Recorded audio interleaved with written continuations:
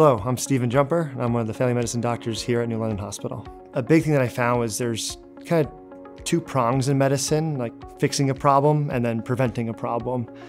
And so I really want to be in a place where I had that chance to prevent a problem, or at least begin that process to talk with people to be a kind of a source of education and information for them.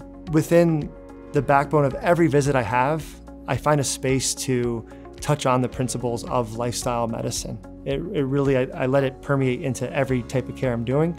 Of course, there's time and place for certain counseling, but acknowledging that our tools that we have, medicine, imaging, even sending to a specialist, it's part of the toolbox.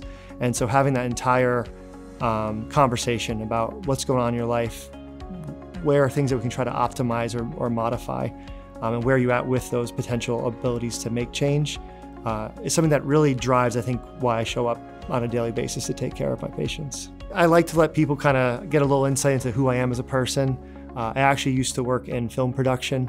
I worked for National Geographic in the past, traveled around doing that, and I actually had a surfboard company while I was in New York where I was shaping and glassing surfboards, making t-shirts, and people tend to get a pretty good kick out of that.